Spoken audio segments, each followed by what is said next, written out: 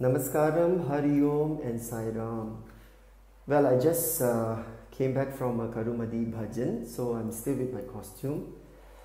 Anyway, I received a private message.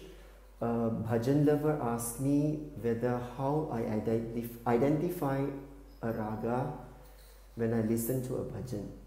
So for me, it's all about reference, right? So just give you one short example so that I can make this video short, simple and sweet. I don't want to be too technical, okay? So now if I'm going to take this bhajan, lots of people name this particular bhajan in this ragam called Madhyamavati, okay? So like for me, I didn't learn the song directly from the composer. So usually what happens if I don't know the composer and I don't have any reference, I will try my best to sing it based on what I hear, okay? So like for me, if I'm going to take Satya Sai Padam Bhujam, okay? Now, just this line, Bhava Bhaya Nashana, okay? It is this particular line is in the middle of the song, Bhava Bhaya Nashana Durita Nivarana. So, Bhava Bhaya Nashana Durita Nivarana or Durita Nivarana. So, okay. So, Bhava Bhaya Nashana itself. So, if I'm going to sing Bhava Bhaya Nashana. Now, once again, Bhava Bhaya Nashana Na. I don't know whether you realize that Nashana, I actually oscillate that note. Na Bhava Bhaya Nashana.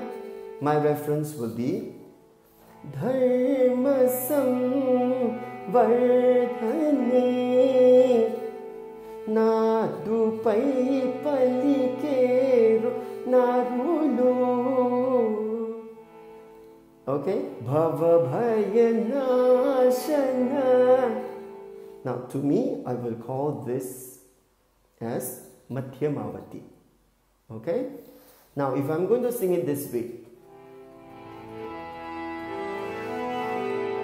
Bhava Bhaya Nashana. Once again, Bhava Bhaya Nashana. Nashana Bhava Bhaya Papa Nisa. So towards the Sajjam, Bhava Bhaya Pani Sari. I hold on the Re. Okay? Bhava Bhaya Nashana. So my reference will be Bhakta Vatsala Patita Pavana Patita Pavana Bhava Bhaya Nashana. Now, in this context, I will call it as Shri Ragam. Okay? One more. Bhava Bhaya Nashana. See, you slide it more, or maybe you glide it. Bhava Bhaya Nashana. So for me, the reference will be Ranga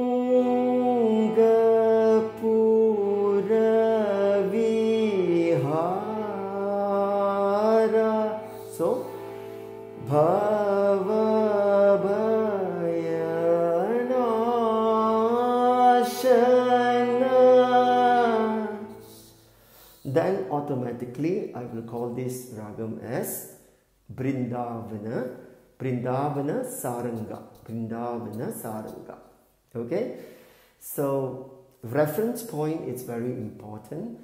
And I don't like to mix them all together in a particular bhajan so that The reason is because I would like to give the listener a different flavor. So if I'm going to mix everything together, then there is no, there is no variety, right? So that is how I identify ragam, and I hope that this helped you. And Sai Ram, take care and good night.